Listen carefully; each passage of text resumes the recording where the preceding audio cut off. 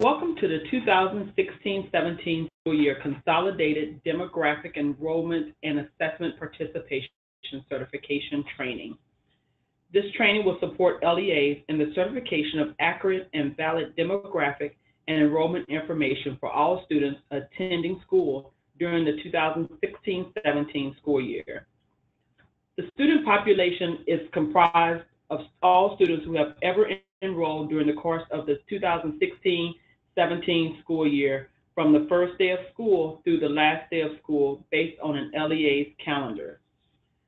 This certification data will be used for the following purpose: assessment reporting, equity reports, adjusted cohort graduation rates, federal reporting, OSSE Accountability System dry run in school year 17-18, the Charter Performance Management Framework, otherwise known as the PMF, review and renewal data analysis that are completed by the Public Charter School Board, other research such as the State of Discipline Report and the State of Attendance Report. This data will not be used to amend existing prior data sources and will be considered authoritative. The demo certification process differs from last year in two key ways.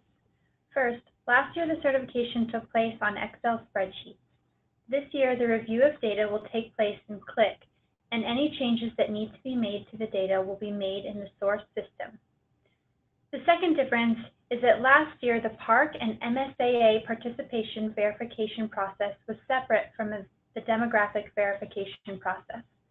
This year the processes are combined into one, giving a longer window during which LEAs will certify all demographics, enrollment, and participation information pertaining to PARC, MSAA, and DC Science. There are four main sections in the Click app that represent data LEAs did not review as part of the demographic verification process last year. I will briefly review these. First, grade. To date, there has been no process for LEAs to certify grade. The grade sheet that will be reviewed in a few minutes provides a calculated grade level field called Assessment and Reporting Grade. This data field represents the grade in which the student has been enrolled for the greatest number of days at the current LEA. This field is important because it represents the grade in which OSSE is expecting the student to test for assessment.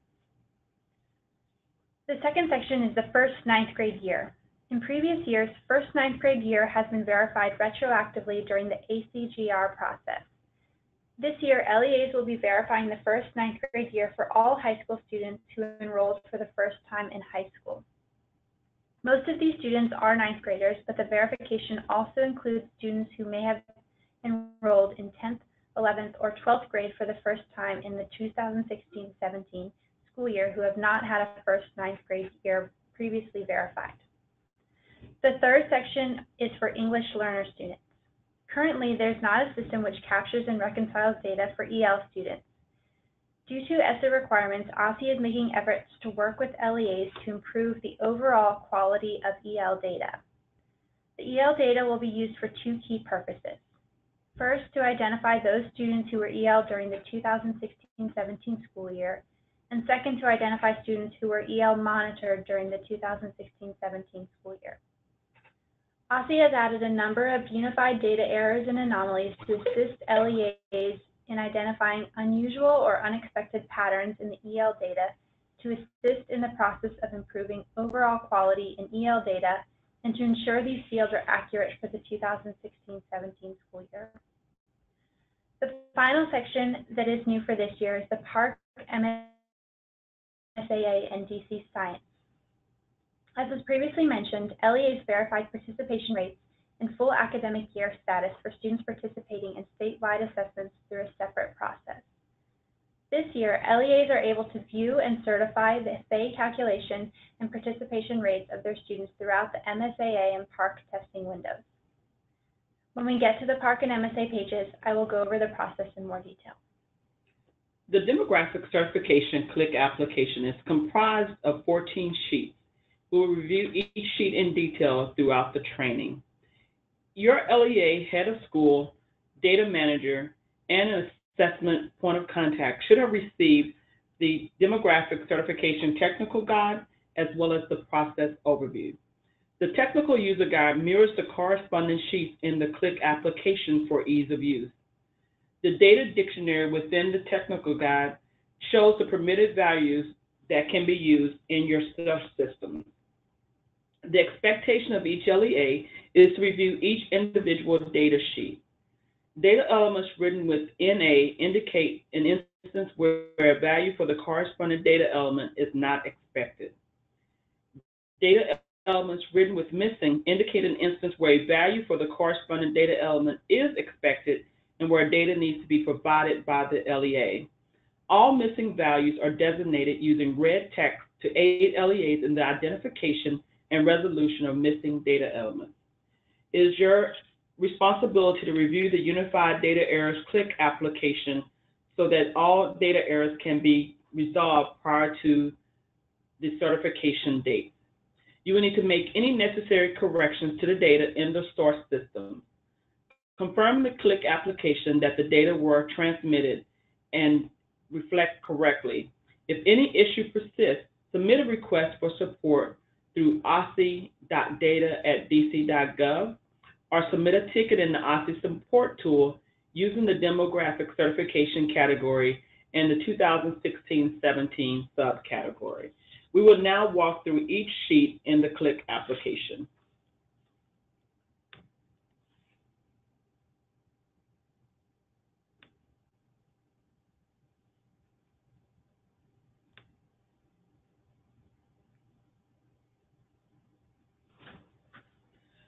The first sheet that you will see is the Demo Certification Summary Sheet. This sheet is comprised of all active and inactive students who were ever Stage 5 enrolled at your LEA during the school year. If you would only like to see a certain subset of active or inactive students, you can always use the filter here to just show only the active students. Once you are finished viewing just active students and want to see all students, ensure that you remove the filter from either here or in the filter pane by checking on the X. This also shows students with disabilities who were ever enrolled at your student or currently enrolled at your LEA. English learners as well are shown here. We also show for you the membership tracker conflicts, which can be found in the LEA membership tracker within the SLED data management module. Also, we show you the unified data errors that are only pertinent to the demo certification process. Please remember that you will need to go to the CLIC Unified Data Errors application in which to resolve these errors to see the resolution path. We also show you your gender breakdown at your LEA by male and female, the race and ethnicity breakdown, as well as your student count by grade. Please recall that if a student grade is missing, it will be reflected in red here in the bar chart. We have also given you the ability to export data as well as download the process overview as well as the technical guide. I would like to draw your attention to the fact that due to ESSA guidelines, we are no longer calling special education students as such, but they are now referred to as students with disabilities. You will see this reflected throughout the application.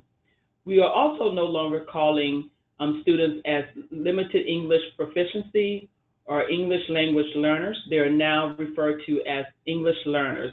This too will be reflected throughout the application. The second sheet is demographic conflicts. As always throughout this application, you will have the ability to filter on the student status of being active or inactive. We have also given you the ability to filter on the USI first name or last name. This sheet shows you a more detail of your student conflicts that are reflected in the LEA membership tracker in SLED. We give you the student count by conflict type, which are comprised of race, ethnicity, date of birth, last name, first name, and gender.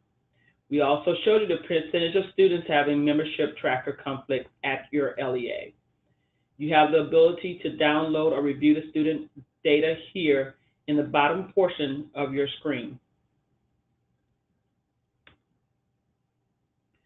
The next sheet reflects the entry and exits of all Stage 5 students ever enrolled at your LEA for this school year, even if that stage 5 happens prior to your start of your school year for your LEA.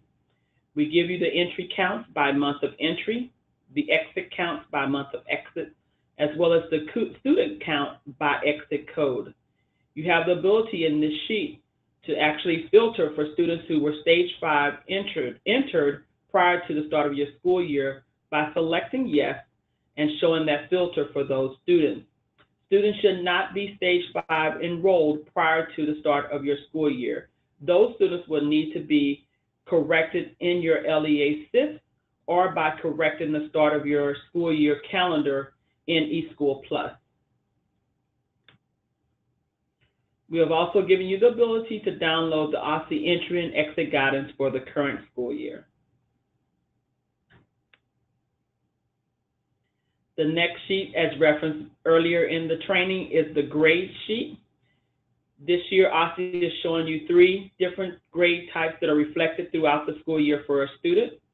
The student's 2016-17 audit grade is reflective of the grade that was the final outcome during the audit period. The current enrollment grade is the grade that we currently see coming for that student coming across in your student information system to OSSI on a daily basis. This grade can be changed by the LEA by updating the grade in the student information system. The assessment and reporting grade is a calculated grade based on the longest time a student was seen in a particular grade for this school year. If a grade is missing, again, it will be reflected in red and the word missing will be written underneath it. Those would need to be resolved by entering the student's grade in your student information system. If a student was not at your LEA during the 2016-17 audit grade, that student's grade would not reflect in that subset.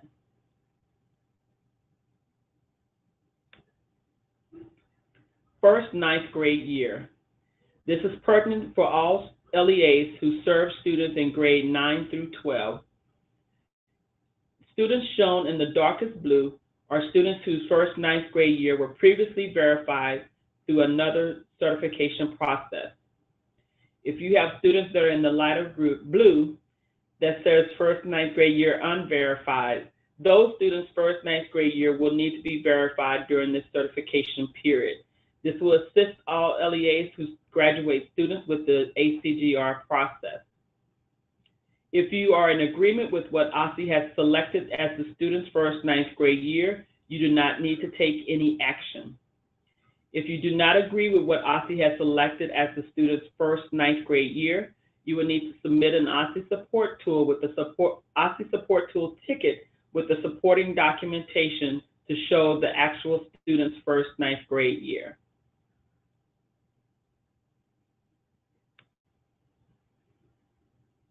This next sheet reflects students with disabilities. We show for you the student count by disability category. The highest SPED level are students with disability SPED level for the 16-17 school year. This is the highest level during any IEP received for an LEA during the school year. The current students with disability level count reflects that of a student's most recent IEP. We'll again show you the total number of students with disabilities. Please recall that if you only want to see active students, you will need to filter for just active students. 504 plan in 16-17 is being collected through an Excel process. Your LEA will receive via the upload.dc.gov secure site a list of all students at your LEA. It is the responsibility of your LEA to submit back to OSSI in the same mechanism, upload.dc.gov, those students shown as either no for having a 504 plan ever in 16-17 or yes for having a 504 plan ever in 2016-17. Once OSSI has received that information from your LEA, your numbers will increase here based on what you have provided to OSSI. If what you have provided to OSSI is incorrect or you need to make additional changes or additions, please submit an OSSI support tool ticket so that it can be resolved through that mechanism.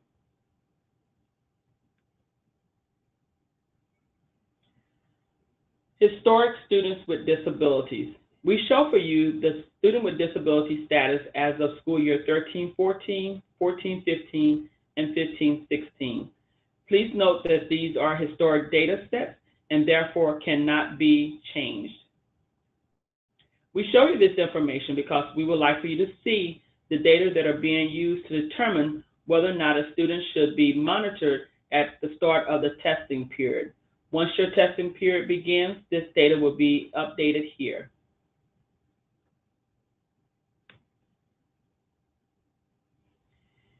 English learners. We show for you the current English learner status of your students.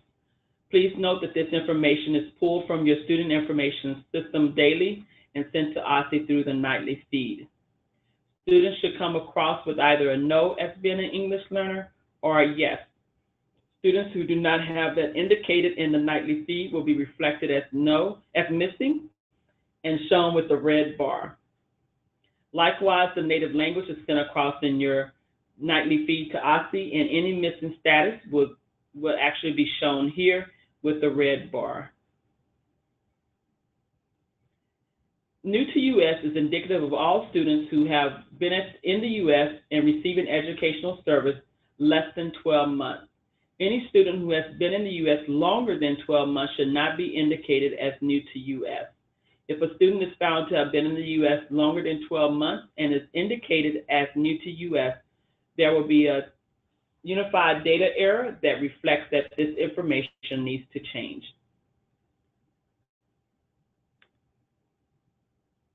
Historic English learner. Similar to the Students with Disability historic page, we show for you the English learner status of your students between school year 13-14, 14-15, and 15-16. This information is used to determine which students will be monitored for EL during the 16-17 process. You will show here the most recent access scores for composite and testing for their students' proficiency for this current school year. Economic disadvantage and at risk. This sheet reflects for you the form status of students as seen from the LEA-SIS nightly feed. Students come across with a form status of either free, paid, CEP, or reduced. All students must have a form status. If a form status is missing, it will be reflected here in red. Nighttime residency. If a student is deemed homeless in your LEA-SIS, that student must have a nighttime residency status. If no nighttime residency status is reflected for students who is selected as homeless in your LEA-SIS, that information of missing will be reflected here in the red bar.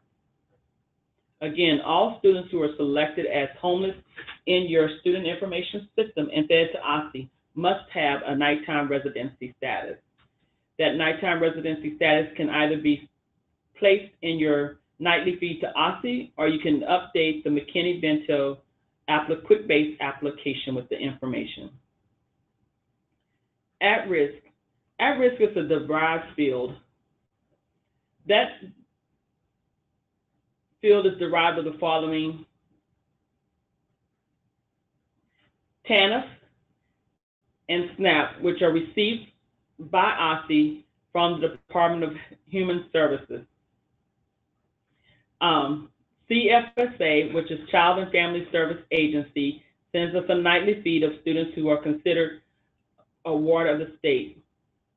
Homeless is provided in two manners: one, via your LEA-SIS in the nightly feed, or two, from the community partnership, who provides us with a list of all students in the district who are homeless. The other method by which at-risk is calculated is through overage. Overage is only available for high school LEAs who serves grades 9 through 12. If a student is more than 1 year past its grade, then the student is considered overage. As was mentioned, we consider a student overage if the student is at least 1 year older than the expected age for the student's grade. As an example, we expect that a 9th grader is 14 years old. So if a student is 15 as of October 1st of the 9th grade year, this student is considered overage.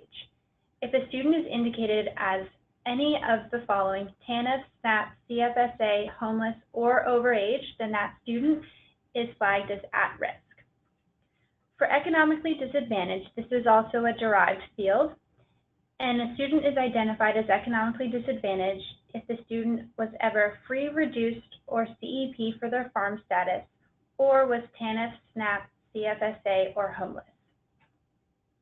Overage does not apply to the economically disadvantaged field.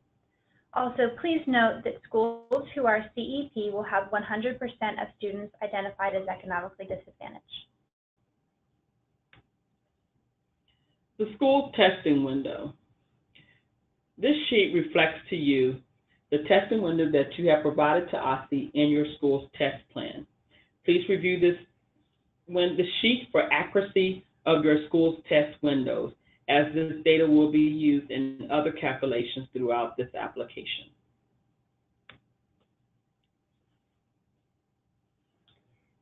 The next 3 sheets all deal with testing PARCC, MSA, and DC Science. First, this is the PARCC sheet. The first thing to look at is the registered test field and the assessment and reporting grade field. OSSE is expecting these fields to match. So if a student's assessment and reporting grade is grade 5, we expect the student to be registered for a grade 5 ELA and grade 5 math. There will be a unified data error triggered when this is not the case. In the registered test field, you may see a value of not registered. This value is triggered when OSSE is expecting the student to be registered for the test, but the student is not registered.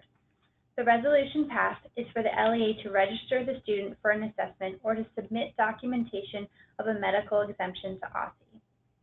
Another value you may see is multiple tests.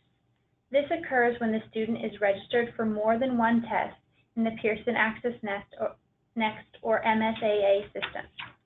The resolution path is for the LEA to remove the incorrect registration from the PAN or MSAA system. The second set of information in this sheet concerns exemptions from testing. As OSSE receives documentation of medical exemptions from LEAs, these data will be reflected in the application. If students are indicated as new to U.S. in the LEA SIS and errors concerning new to U.S. status are resolved, the status will also show in this data sheet. Remember that students are new to U.S. if they have enrolled in a U.S. school for the first time in the previous 12 months. As the testing window continues, the PARCC continuously enrolled field will begin to populate. Students are considered continuously enrolled if they were ever enrolled for each testing day of your school's testing window.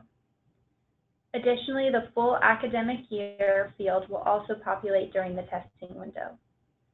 Please note that the PARCC ELA or math population reflects those students that represent the universe of students who should test. The PARCC ELA or math eligible participant population reflects that same universe minus those students who are new to U.S. exempt, medically exempt, or who were not continuously enrolled during your school's testing window. Additionally, if students take a test, they are considered eligible participants. As the window continues, the tested PARCC ELA or math fields will also populate. This field represents the students who took that test. This next sheet is the MSAA sheet. It is formatted similarly to the PARCC sheet and contains the same fields. Please note that for MSAA, the population is those students approved by OSSE to participate in the MSAA exam. LEAs may test non-approved students, but these students will count against the school's participation rates for PARCC. This is the DC Science sheet. It is also set up similarly to the previous 2 testing sheets. For DC Science, the population is students in grade 5, 8, or who took biology. As we have concluded all 14 sheets in the CLIC application, I want to reiterate for you the certification timeline. All LEAs have from April 5th to June 22nd to ensure that all student data are accurate for those students who are enrolled and eligible to participate in any assessment. On June 23rd, LEAs will need to certify the data for those students eligible to participate in any assessment. Please look for a training invite for the certification process in the month of June. For students who are not eligible to participate in any assessment, LEAs have until July 6th to review and update the data to as an accurate state as possible. On July 7th, that will be the final certification date for those students' data. Again, thank you for participating in the Consolidated Demographic, Enrollment, and Assessment Participation Certification Training. Again, if you need to submit for requests for additional support, please email osce.data@dc.gov. Please note that you should not send student information in an email. To submit a ticket with individual student information, please submit an OSCE Support Tool ticket, selecting the Demo Certification category and the 1617 subcategory. Again, thank you again for participating in this training.